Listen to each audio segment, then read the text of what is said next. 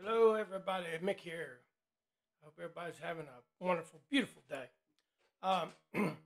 Today, we're going to start a discussion about toxic narcissism and what it looks like in behavioral settings and the etiology of this condition. This is going to finish up the Dark Triad, what we call the Dark Triad. Remember, there are three personality conditions that's intertwined with the Dark Triad, and they are psychopathy, sociopathy, which is one, Machiavellianism, which we did, is number two, and then number three is pathological or toxic narcissism. Now, the sociopathy and psychopathy and Machiavellianism, they're subsumed under the heading of antisocial disorder. And then today we're going to, we're going to talk about narcissism or pathological narcissism. And these are referred to as what we call cluster B disorders. It's this erratic sort of dramatic countenance, and it also includes borderline personality disorder and histrionic personality disorder. So, it may be confusing, but real quickly, I want to kind of describe the structure of the 10 personality conditions that's listed in our DSM-5, which is the Diagnostic Statistical Manual for mental disorders. And this is it right here. This is our current copy. This is sort of our guidebook for diagnoses. So we have these 10, right, that are listed in here, and they fall under three different clusters, A, B, and C. Now, cluster A is known as the odd-eccentric cluster, odd and eccentric. And they are schizoid, schizotypal, and paranoid personality conditions. The second cluster, B, which we're in, of course, is known as the dramatic erratic, and they are antisocial, which I broke down into Machiavellianism, pathological narcissism, and then, of course, psychopathy, sociopathy, that's combined there. So I clumped these three together under what's called the antisocial condition. Now, the second condition is of course, narcissism, which we're talking about today. And then there's the third, which is borderline personality disorder, and then lastly, histrionic. Then we have what's known as the cluster C, this anxious, fearful, and they include dependent personality condition, avoidant personality condition, and lastly, OCPD, which is totally different than OCD. So OCPD, all right, obsessive compulsive personality disorder in that. So the plan is to blog about all the PCs over the next several weeks, depending on my work and the fishing schedule that I have. So we're going to try to get through all 10 of them. Some people have asked me, why it is important to know about a person's personality. Let's say if you're treating them for depression or anxiety, maybe an adjustment disorder, or even a paraphilic disorder, okay? Well, it really helps to set up two very important aspects of therapy organization. This is organizing the therapy. And those two important aspects are called case conceptualization and treatment planning, okay? So just don't think that, hey, these therapists are out there shooting from the hip. They actually set up, they case conceptualize, and then we'll write up a treatment plan. We also write up our case conceptualizations. So, the reason we do this, let's say someone comes in for, let's say with social anxiety, okay, where they get really anxious around people or being in the or being the center of attention. Perhaps they got a big presentation coming up at work, and they have massive stage fright, okay, which is a freezing condition from overactivation of the parasympathetic nervous system. And this is a form of social anxiety, excuse me. If I'm going to case conceptualize correctly, then I would need to know if they had a personality condition like histrionic, this overly dramatic personality disorder where they are emotionally dysregulated. So I need to do that correctly to case conceptualize and to treat them. Or, hey, how about this? What if they suffer from a paranoid personality disorder and they've got to give some sort of presentation, Can you imagine a paranoid on, I don't mean to say a paranoid, but somebody with paranoid disorder on stage, they're going to be like, hey, what are you guys looking at? So, what's everybody staring at here? So you can just imagine these complications of both, in case conceptualization and treatment planning. So that's why, we like to do that.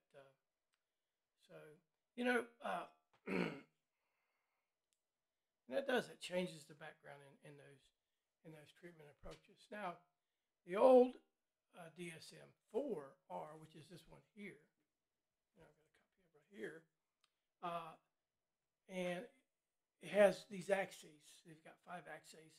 And axis 2 talked about personality disorders. So you had to include that in your assessment within the case conceptualizations and and the treatment plans. But in the 5 here, it's changed all that. So you necessarily don't have to go through those axes. And what's funny was several years back, because the 5 came out in 2013. I was reading and comparing all the changes between the 2 versions, and they made up task force for each sort of section. Okay. And the task force for the personality conditions, they didn't want to include narcissistic personality disorder in the new edition, in the 5. But the narcissists within the task force, they sternly objected because they couldn't stand the idea of no longer being recognized with this sacrosanct book of psychology and psychiatry. So whether that was a joke or not, I thought it was kind of amusing. So, okay. So now, on to the tripartite, the last one, narcissistic personality disorder, the last of the Dark Triad here. And it's, you'll hear it as pathological narcissism, or, what I like to call just basically toxic narcissism. Okay. As always, I will remind the listeners that besides the direct criteria, I think there's 9 of them for narcissism listed under each condition, these specific symptoms. There are 6 general criteria, I think, which requires to discuss, and I'll cover these in every single one, and you'll probably be able to recite them like me off the top of your head. So the 6 general criteria for a PD to exist. First, the condition must be markedly different from the normal behavior that is accepted in society or in cultural norms, okay? So an example is, let's say an overly flatulent person is in public, and to me, that, it's funny, I guess, unless you're around him or her, but that can indicate what we call a schizotypal behavior. It's in that respect. Number two, the second personality condition from the 10 that I listed above, remember, out of the three clusters. The second condition, it must cause extreme distress in relationships or in occupational or other social environments. It's pretty easy to remember. Third, the condition must remain pervasive and consistent across all different domains and throughout time periods. That's easy for me because that's sort of what we say is the definition for personality. It's pervasive and remains constant, and it includes basically all scenarios and situations. Okay. Number four. We must be able to trace this condition back to childhood or to adolescence. So an example would be is if an individual, a young lad or lady is diagnosed with conduct disorder in earlier years, when they're a child or an adolescent, it'll meet the criteria for antisocial diagnosis later on when they become an adult, okay? Because that's one of the criteria for antisocial. Number five, which goes along with number four, the condition cannot be better explained with a behavioral disorder such as bipolar or unipolar mania. That's not in the five, but we're seeing that just somebody that presents just with mania alone. We call it unipolar mania. Or let's say they have a trauma-based disorder, which we could diagnose, so they can't have that. So, and those typically, they're not as enduring or as lifelong as personality conditions. And then the last one, the personality condition cannot be associated with a substance or some external perturbation, like lead poisoning or some sort of toxic chemical ingestion. Okay, so that's it's something that's perturbed it. Now, which is interesting here, we're going to go back a little bit. I always like doing a little history and background. So the word narcissism comes actually from Greek mythology. It was a character named Narcissus was his name. And he was a hunter who was known for his beauty. Okay. According to Oron, he rejected all of these romantic advances, and, eventually falling in love with himself and his own reflection of a pool of water. And he stared at it incessantly, and later he died. And in his place sprouted a flower, bearing his name. So the character of Narcissus is the origin of the term narcissism.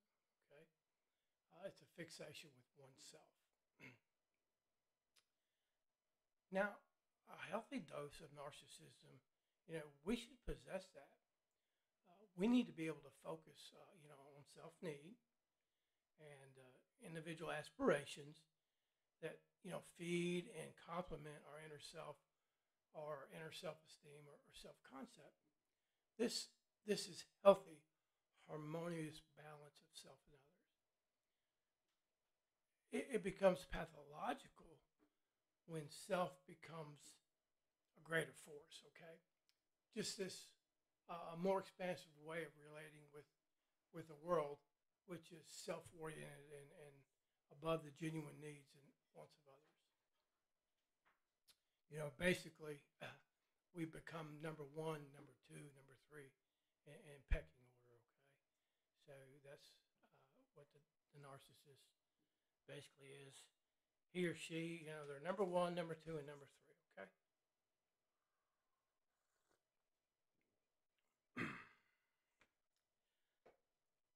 There are two types of maladaptive toxic narcissism that are recognized within the clinical world, and that is grandiose, which is heard a lot, NPD, narcissistic personality disorder, and vulnerable NPD. Now, I know I call them disorders or conditions because there are disorders in our text and our book, but I use condition, and I explained that a long time back. Why I feel it is that way, but only grandiose is mentioned, in the five here. But yes, I truly believe there are these two different types. Okay, there are grandiose and vulnerable, these branches from the narcissistic personality disorder, and I've treated patients exhibiting these conditions of both grandiose and vulnerable. I will say treating clients with cluster B conditions, you remember, antisocial, we're on narcissism now, and histrionic and borderline. Those, I think, are the most intractable as compared with the others. Well, except for maybe OCPD and schizotypal, those are very difficult. And with any PC clients, they almost have no clue they exhibit these traits and automatic behaviors. So, there's no clue for them. We call it egocentric. And at times, therapy can be almost insufferable and, I'd say, kind of agonizing, for both the client and the therapist. So, grandiose MPD, what does it look like? The severe behaviors, they're easy to recognize. Okay, so if it's severe, it's very easy to recognize, but we're going to talk about some things that are less available to knowledge or to the eye, when you're around people. But the most severe ones, they tend to be bombastic. I want to say they're interruptive, okay? They're intrusive. And of course, they're self-centered. They crave the limelight, the accolades, and and the praise that goes along with being the center of attention. So we have a barge going downriver, so kind of eyeing that a little bit. So let's, like I said, we're going a little bit deeper at what it may look like at a level that's not so recognizable. But before I do that, I want to stress this is really important. I made a note of it, and I hadn't said it yet, and I need to say this. Those with MPD, they have this sort of fantastical or this fantasy and fabulation. It's a huge part of their psyche. Okay, so please remember that. This fantastical, fantasy-oriented, almost like a fabulist, they're making up stories. That's part of their psyches. They're daydreaming. They don't live in reality. They at times, most often than not, create and fabricate stories of vacations, accomplishments, or possessions. Anything that serves their fragmented ego. So this is the basis of MPD. Like I said, they're egocentric. They do not realize nor care to even explore their psychopathic or psychopathologic personality. It's alien to the thought or emotional process. Okay. All right.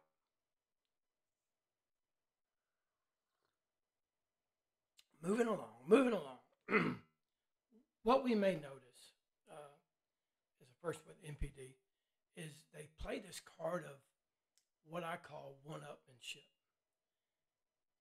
That is, no matter what someone has done or what they own, that person with MPD, they have something better or greater.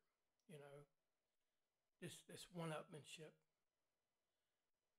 Now, on the other hand, if they can't beat someone out, they will diminish or devalue the other's accomplishments or achievements.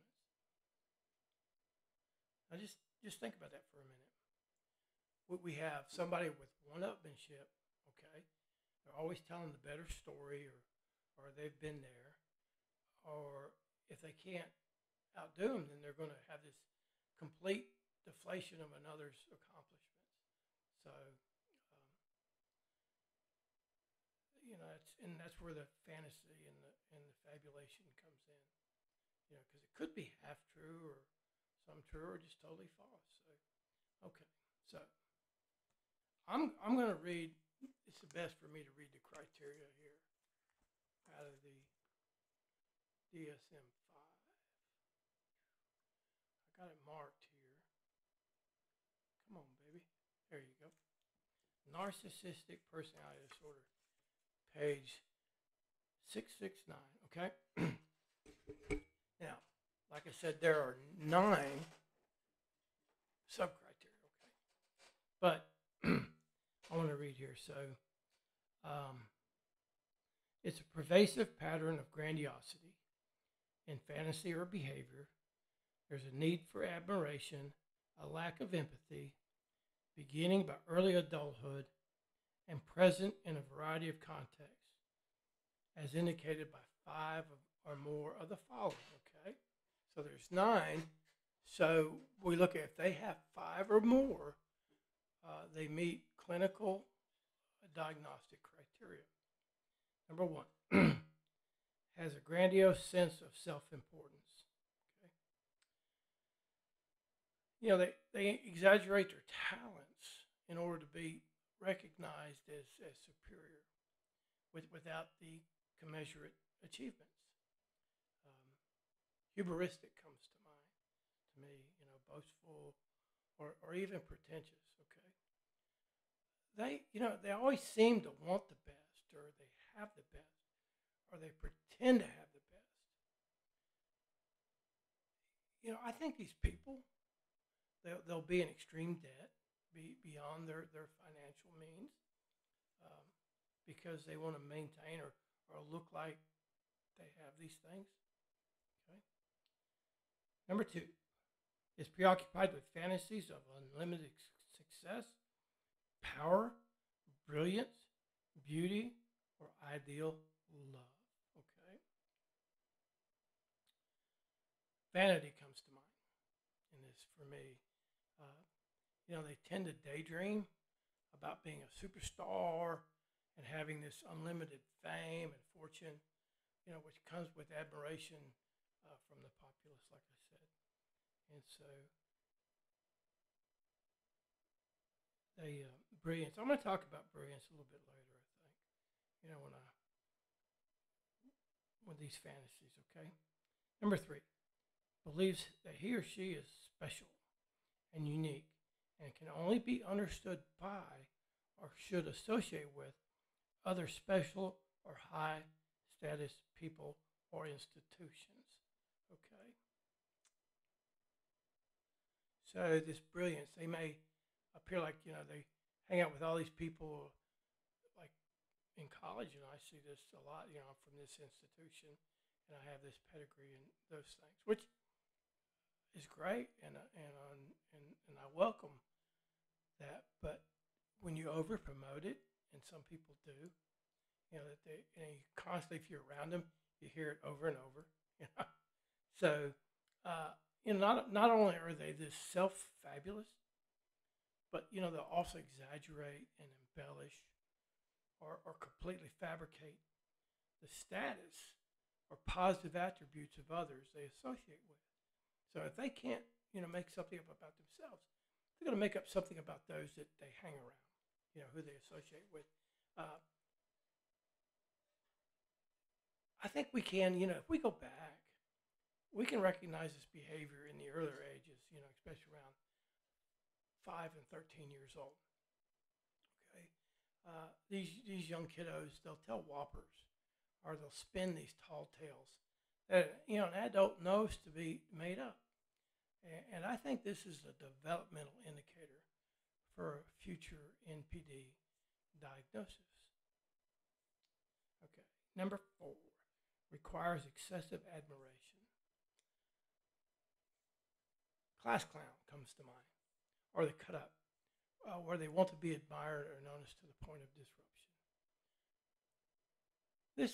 This will indicate their self-esteem is almost invariably fragile, and it takes the form of a need for constant attention in this, the one that's always, remember I said interruptive, you know, they could be interruptive away so they get the attention. Okay? They covet these compliments as to being, like super funny, especially witty and bright, or they'll expect others to positively comment on their possessions, what they got, their appearance, their adept mannerisms, and if these things aren't forthcoming from others, they'll broach the subject of admiration, and they'll elicit this required attention and admiration. So, number 5, has a sense of entitlement, i.e. unreasonable expectations of especially favorable treatment or automatic compliance with his or her expectations. Okay? They'll cut in front of others, things like that. They'll go when it's not their turn. They think somehow they're special in that. I think I see a lot is people who jump into a parking spot another person was getting ready to take. Full well, knowing what they're doing, but they don't care. So, number 6, they are interpersonally exploitative. So, interpersonally exploitative, what does this mean? Interpersonally means you use others, okay? Their wants and needs are the priority, and they expect assistance or favorable regard. They'll come to others for favors, but not return the gesture. Okay, you know the ones who ask for help with moving. That's a good one there, or with these big projects. But when it comes time to return the favor, they are emphatically, not there. They're not available. So, and all that. So, yeah, all you hear is crickets sometimes, right? They won't answer your text or your phone calls in that. So, all right, number 7. Lacks empathy. Is unwilling to recognize or identify with the feelings and needs of others. I'm going to call this marginal empathy or situational empathy. Okay, so lacks normal empathy. They have an overarching need. I'm going to give you an example here that comes to mind. They have this overarching need to discuss their own issues or concerns in an inappropriate or lengthy detail. We've seen that, right? Again, it kind of goes back to one-upmanship a little bit. They're interruptive, and you're trying to tell somebody something, and they interrupt, and theirs is, they've got a worse medical condition or things of that nature, and it ignores others' needs or concerns. So, what we'll see is contemptuous and impatient behavior with others, who talk about themselves if they can't stand it. So they're just oblivious. They're oblivious to the hurt their remarks or actions can cause to others. When we relate to someone with NPD, narcissistic personality disorder, there's this an emotional coldness. Remember, it's not normal. This empathy is not normal. Or you may even see this disingenuous, this unctuous sort of feint to intimacy. They may start out romantic relationship, showing a lot of attention, but then again, it changes, and all focus is on them, and it's for for some, it's crickets, in these relationships, on the other side, and have that avoidant. And I'm going to talk about that a little bit later. Okay, I want to get ahead of myself. Now, number eight, often envious of others, or believes that others are envious of him or her. Again, getting back to fantasy.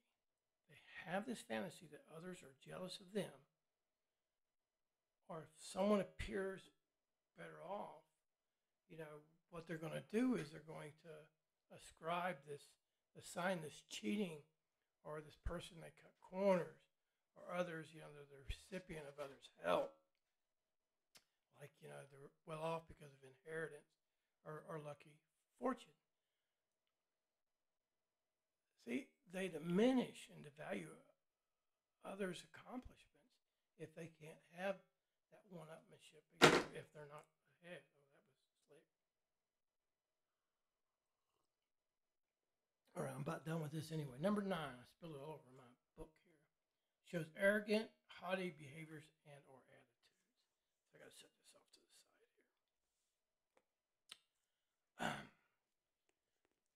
here. Cavalier comes to mind for me in this, this haughty sort of way of being. And this is where, the denigrating or the condescension to others comes into focus, right? I guess we can describe them sometimes as snobbish, disdainful, patronizing for sure, right? Or just downright rude. They may comment to another. I'm talking about gossip here. They may comment to another associate of the negative aspects of others, right? So they're this habitual gossiper. If they can't do better, then they're going to devalue and denigrate on this. And you know what? Also, to add to number 9 here, I think it's really important, is we'll very seldom hear a person with MPD say that, I'm sorry. We won't hear that comment, I'm sorry. This is not in their vocabulary. Because you got to remember, their self-esteem is fragile. And any indication of being called out or any criticism is taken out of context, okay? And this could leave, these individuals feeling humiliated, degraded, hollow, and empty, okay? There are some higher suicide rates for those diagnosed with narcissistic personality disorder. Okay. So I'll just leave it at that. I didn't really prepare for that, but that came to mind. I couldn't give you I want to say it's in here. I can look it up, but my pages are all wet. We've been talking about the grandiose, and now I want to talk about the vulnerable, the vulnerable narcissist. Okay, and like I said, you won't find that in the 5, but I've treated the vulnerable narcissist and both grandiose. But the vulnerable, he or she will present as shy, this look of being vulnerable. They'll present, right, shy, insecure, and they are shame-ridden. Now, fantasy is also a foundation for this subtype. But instead of in-your-face arrogance, it's overwhelming pity.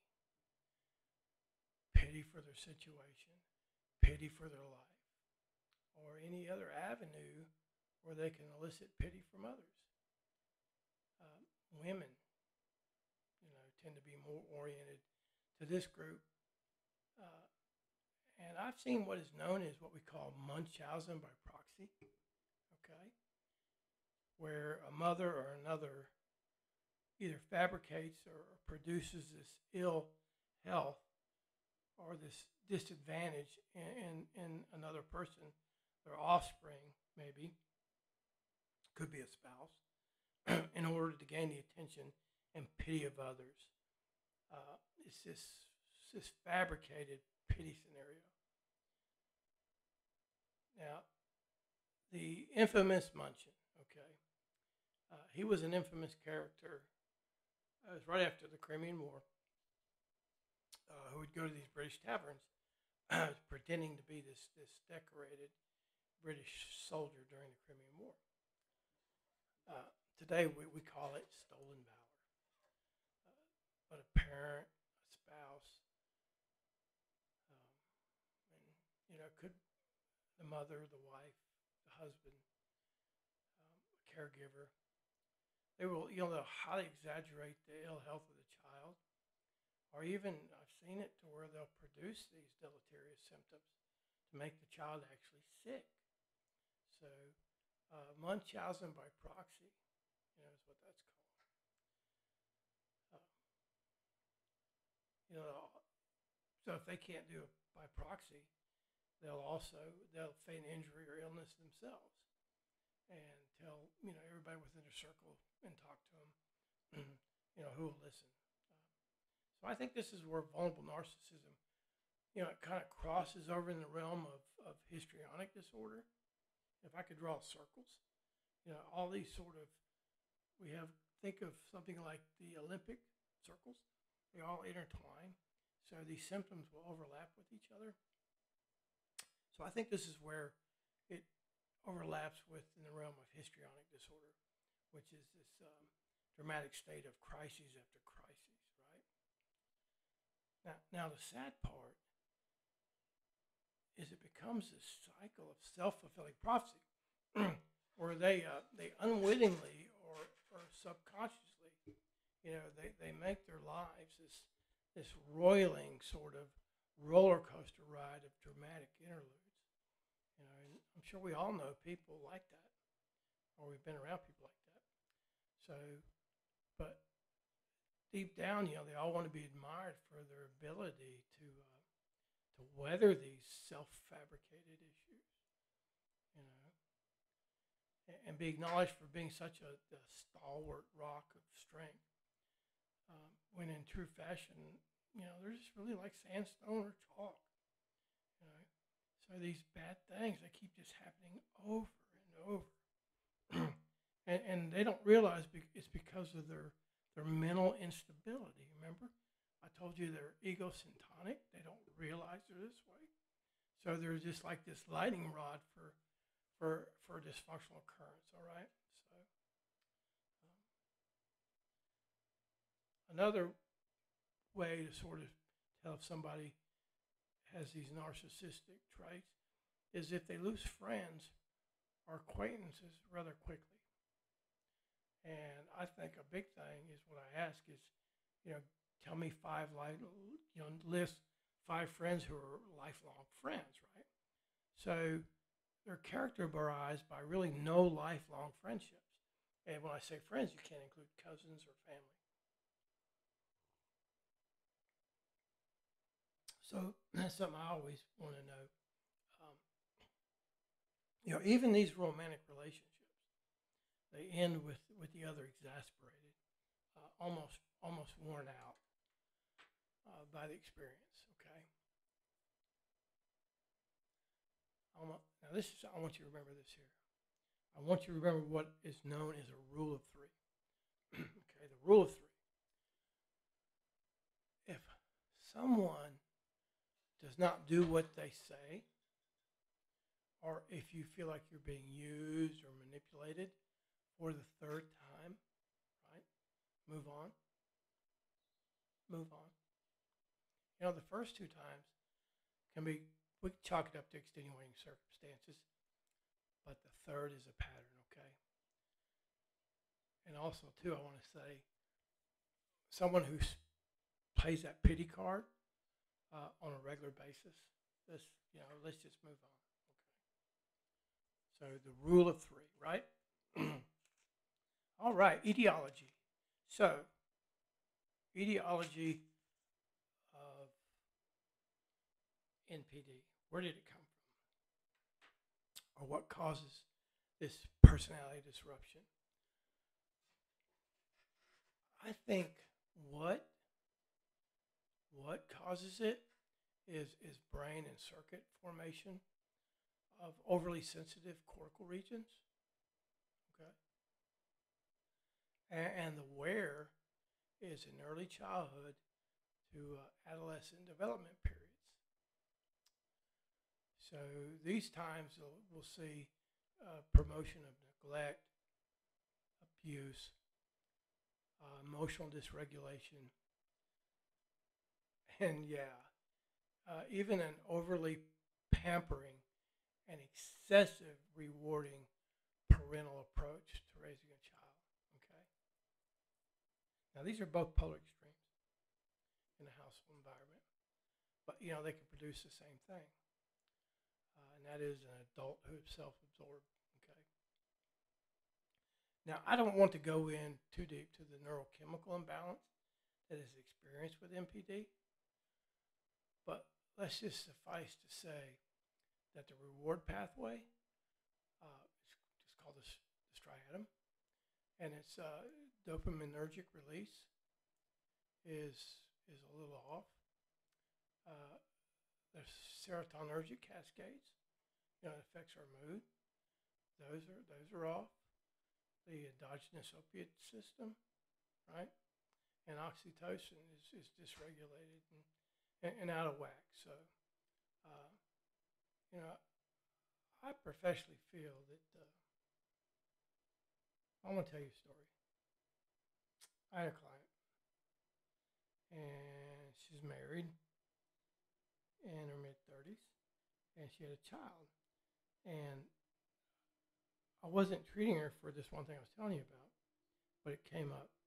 She told me that she just didn't have when she looked at everybody else with their children and how they reacted and saw the facial expressions and that bonding that you can see, that sort of, that extra that a parent has with a child. She says that she just couldn't feel that.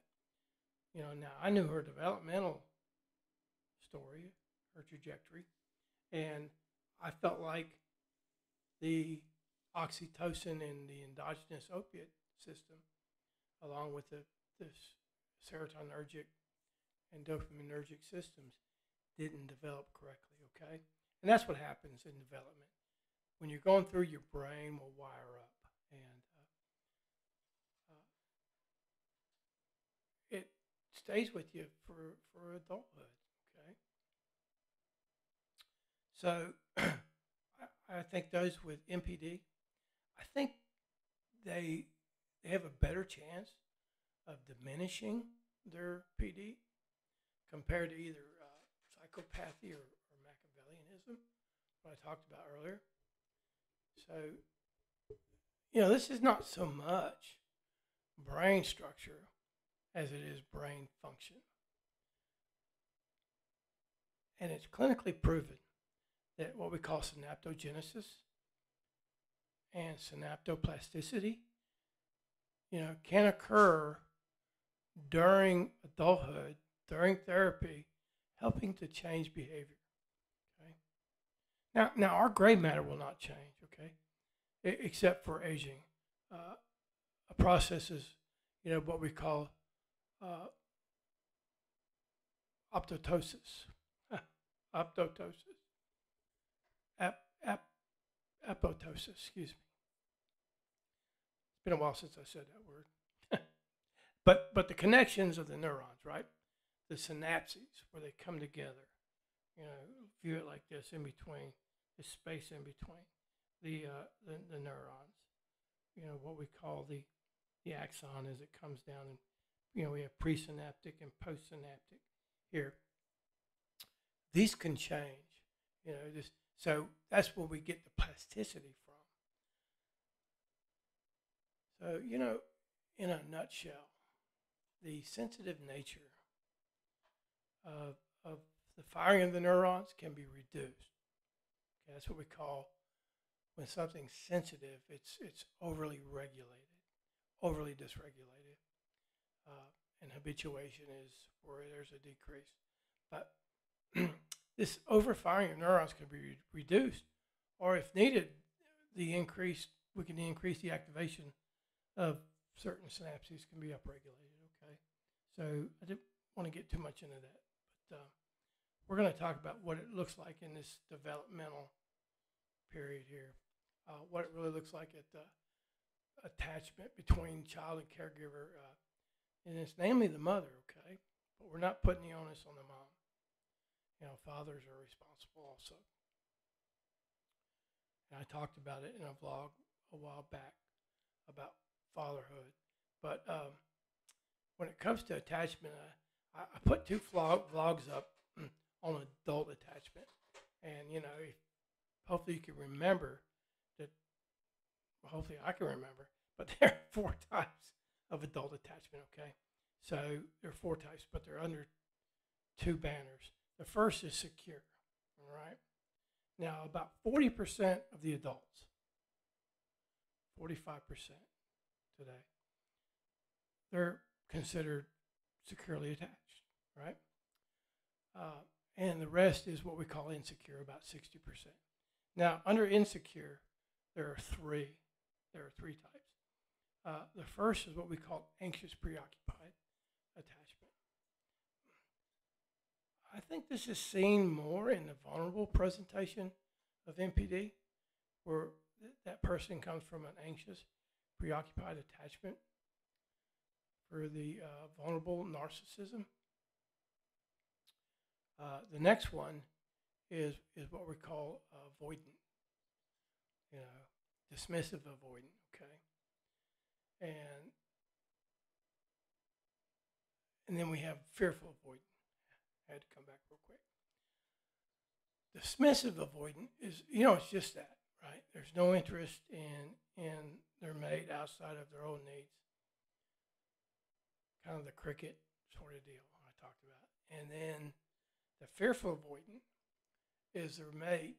Their mate is their source of fear, believe it or not. It's kind of hard to understand, but because when they were young, when I say young, about 3 to 2 years to 0, and for the neonate up to about 3 years, development and what the brain is doing is just, it's growing in size exponentially, about 20% in the first 2 years, okay? It grows. So when we're talking about fearful avoidant here, their safety zone, right? The parent. It's a source of comfort, but it's also a source of fear, okay?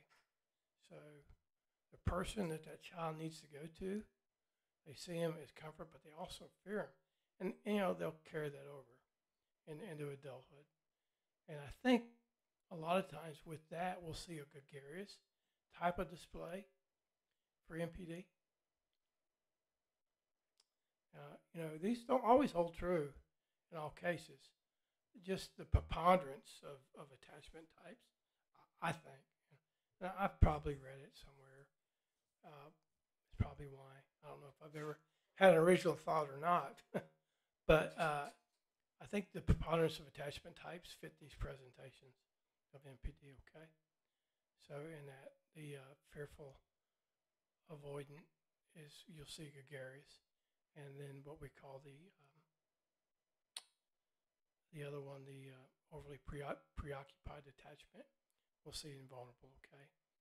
So ambivalent preoccupied.